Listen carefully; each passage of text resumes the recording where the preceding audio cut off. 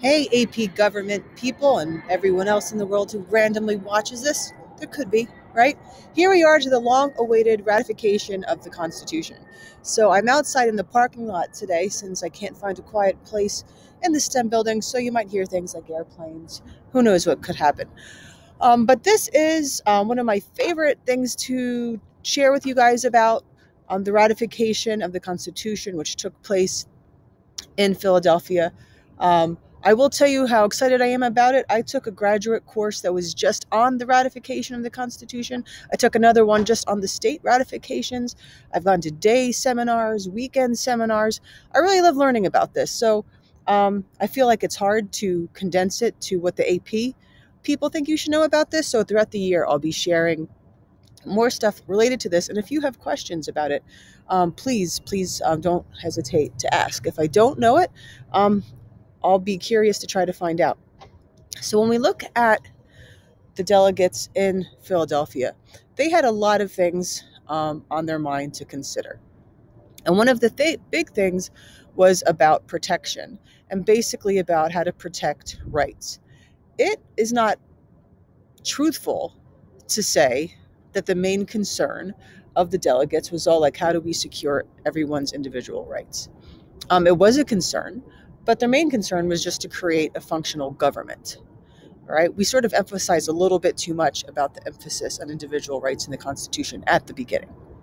But anyway, they had two basic ways to try to do this. And one was to provide structural barriers in the Constitution in the structure of the government, basically checks and balances. If you can protect any branch from being tyrannical or any group from being tyrannical, you'll therefore protect the rights of the people. The other way was just to have a Bill of Rights. Keep in mind, many states already had their own Bill of Rights. They were different state by state, similar.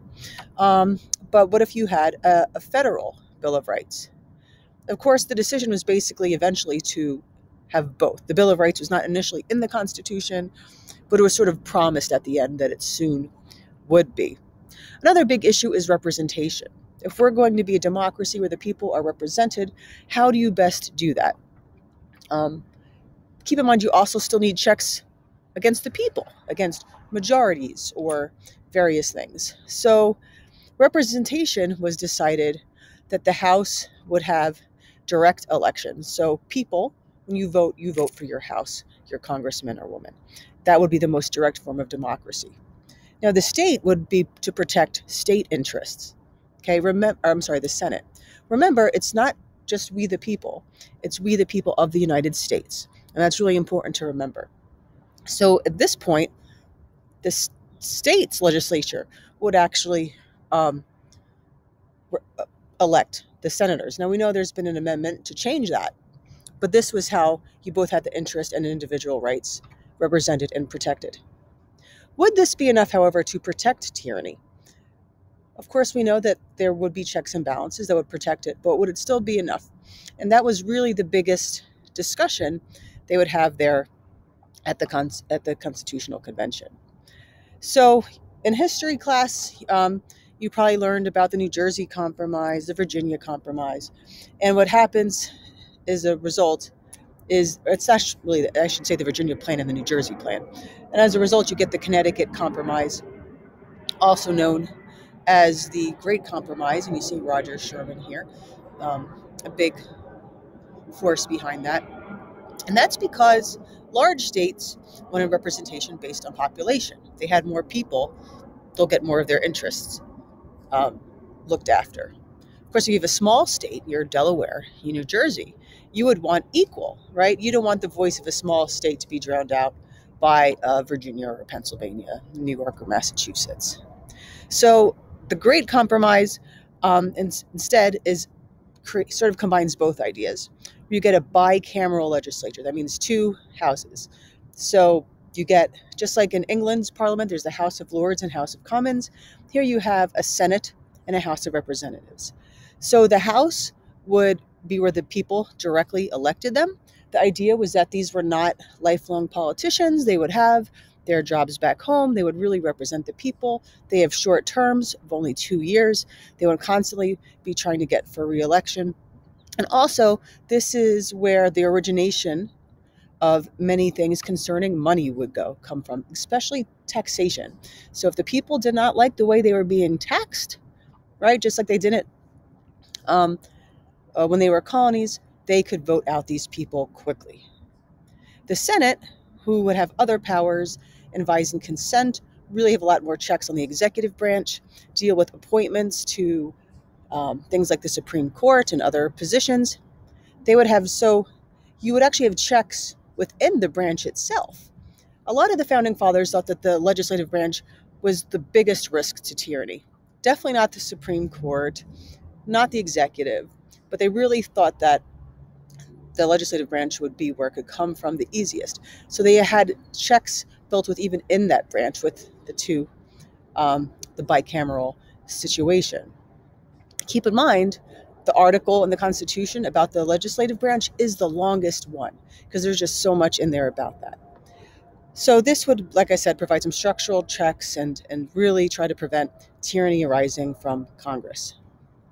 Then you have the Electoral College. We're going to get into this more because a lot of people have questions about this.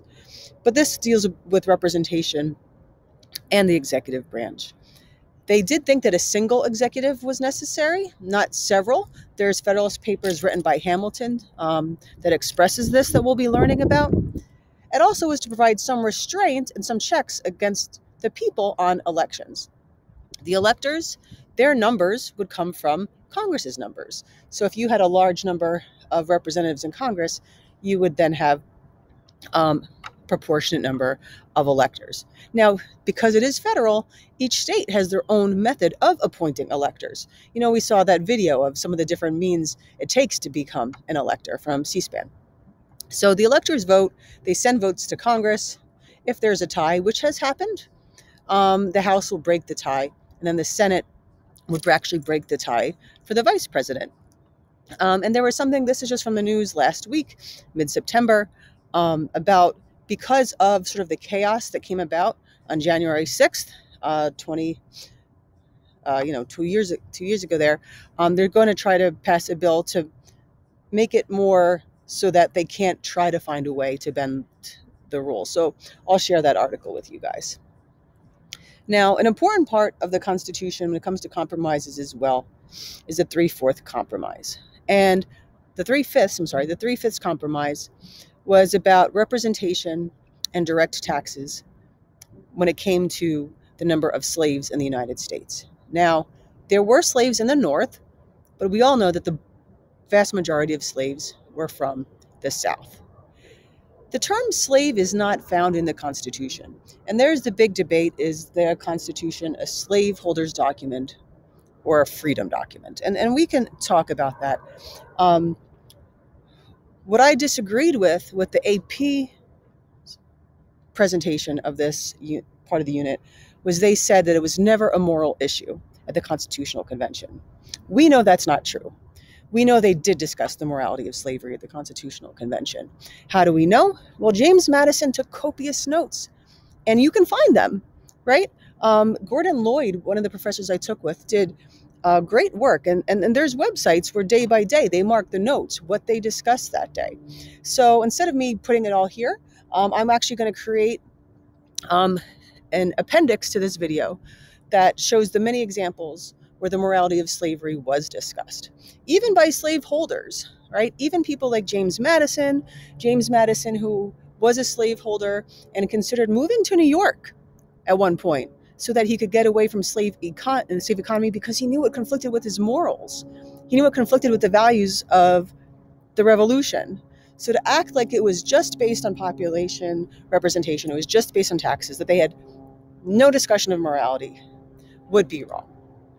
The language, however, in the Constitution does deal with representation, okay? What the North was afraid of is that this would overrepresent the interest of the South, because the slaves would not have the power to vote, yet 3/5 of them were being used to get more representatives, right?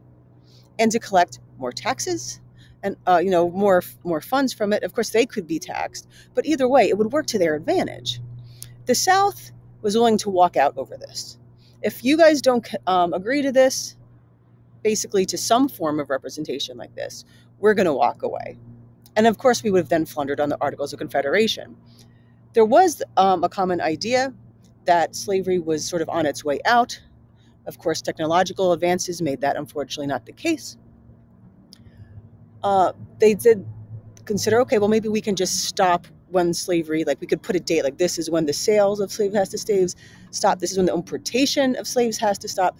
That sort of became the discussion then instead. All right. So there's a lot of discussions about this. I am going, like I said, I'm going to put a little addendum to this.